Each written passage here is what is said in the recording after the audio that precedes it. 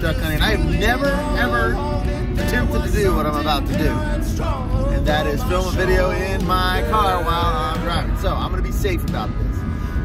Keep my eyes on the road the vast majority of the time, so I don't do anything dangerous. But I've been wanting to make this video about the worst atrocities, the worst sins that you can do as a waterfowl hunter.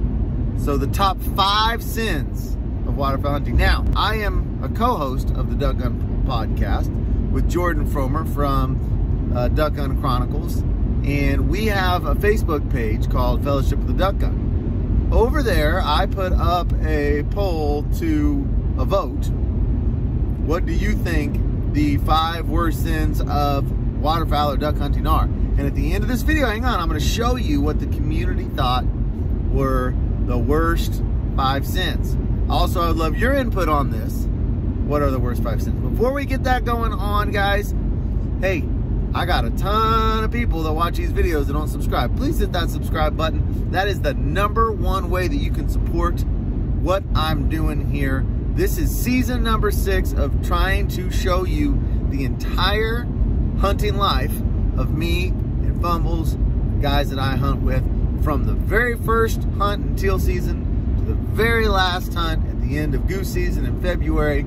I'm just showing you what we do and how it works. So please hit that subscribe button. It really helped me out.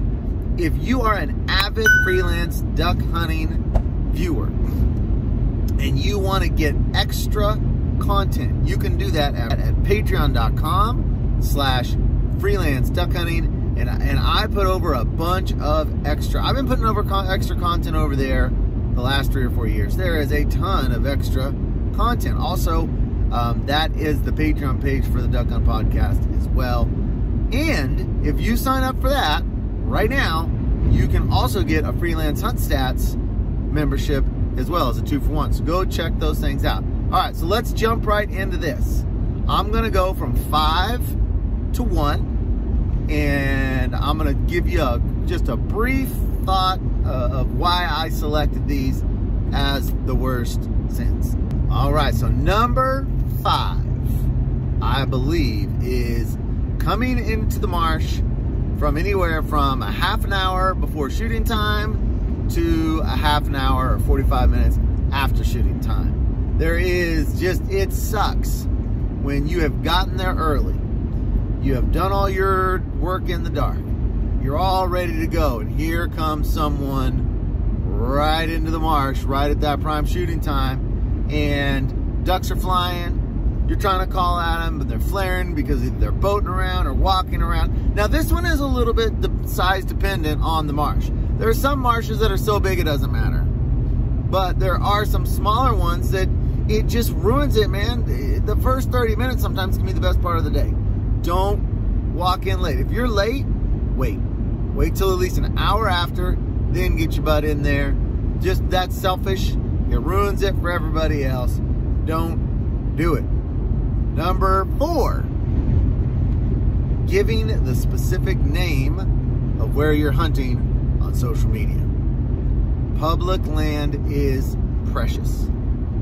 Do not be a scouter for people you don't know. It's hard to find spots. It's hard to scout spots. It's hard to know about spots. Make people do their own work. Make them do their own work. Make them find these spots. Make them get out there. I can tell you, one of the main places that we hunt, especially early season, it's a small place, and it cannot handle a lot of pressure. So Instagram, Facebook, YouTube, keep the name of these places you're hunting quiet, please. It just makes it rough for everybody when you're directing traffic that way. Number 3 is setting up too close on public land.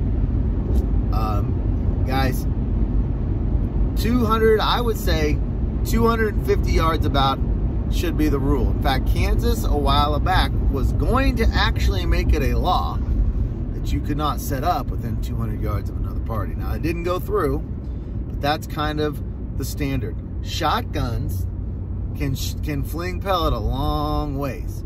It is really, really, really difficult to get yourself hidden enough to get mallards to actually finish down in the decoys.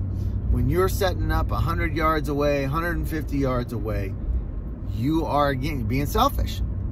You're setting up too close, and you're gonna take the opportunity of stealing other people's birds or spraying them with shot. Please, guys, keep the distance at least 250 yards. It's just you. And here's what I think happens. I think that guys are going to a spot. They get in there, they walk in there, and they're like, "Oh crap, man! What are we gonna do? We're all the way in here now. What are we gonna do?" So they just set up.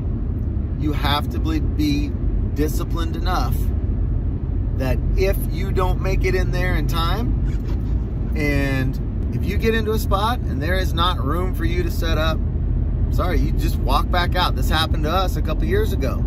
We got clear into a spot in the morning. There was no place to set up.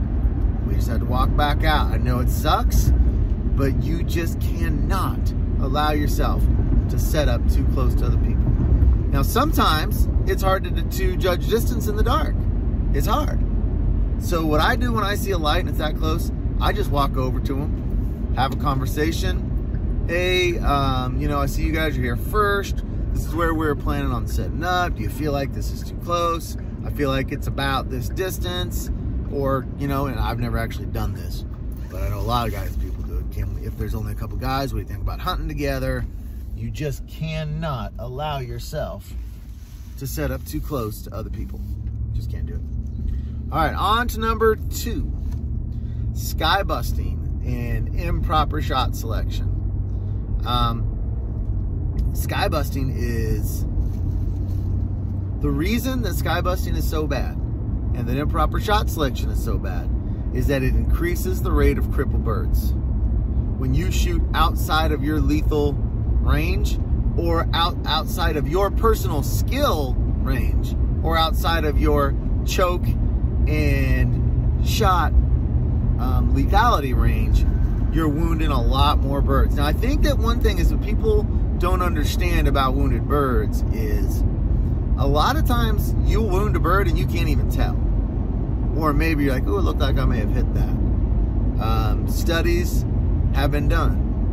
And in duck hunting, about 25% of all birds that take shot are not harvested. That is a number that's way too high, and we've got to get down. You've got to get those birds in tight, guys. And that means being willing to say, okay, that's too far, I'm not going to pull the trigger. Another thing is shot number 3. If you've got 3 shots in your shotgun, which most of us do, you don't always have to shoot the third shot. A lot of times your third shot, especially if you miss the first 2, is going to be a little too far. It's a bird flailing away, and all you're going to do is put shot into those birds and never retrieve them. So make sure that you are really focused on your shot selection and that you're not shooting them too far. And also, you're educating birds and you're disturbing the hunt of other people in the marsh. You know, if birds are at 55 yards and they're still working around in a marsh, maybe some other guy's gonna land them. Maybe you'll land them after a couple passes. Just be careful with your shot selection. No sky busting.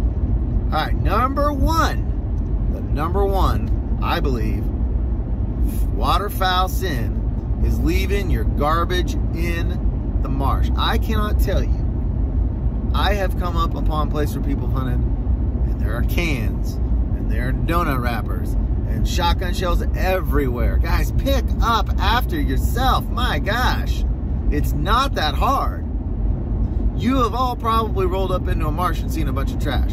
It doesn't leave a very inviting atmosphere. So for crying out loud, pick up your stuff, man. Pick up your stuff. So there you go.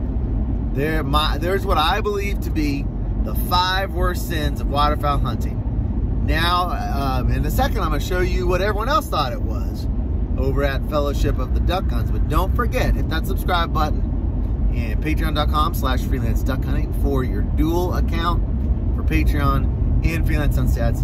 All right, so here you go. I'm showing you right now here's the image of what other people over there at the collective at Fellowship of the Dung Guns thought were the top 5 sins. Now it's your turn. If you disagree with my list, or if you have your own thoughts about what you think the top 5 should be, put them in the comments section. I'm curious to hear them. That's all I've got for you guys today. Wait for more hunts soon. Right now, you are seeing the playlist from this season, season 6. You are seeing the playlist from season 5. The playlist from season 3. Get in there and binge watch some of these waterfowl hunts. Thank you guys so much. I think I did a pretty good job of keeping my eyes on the road, keeping safe. I'll see you guys next time.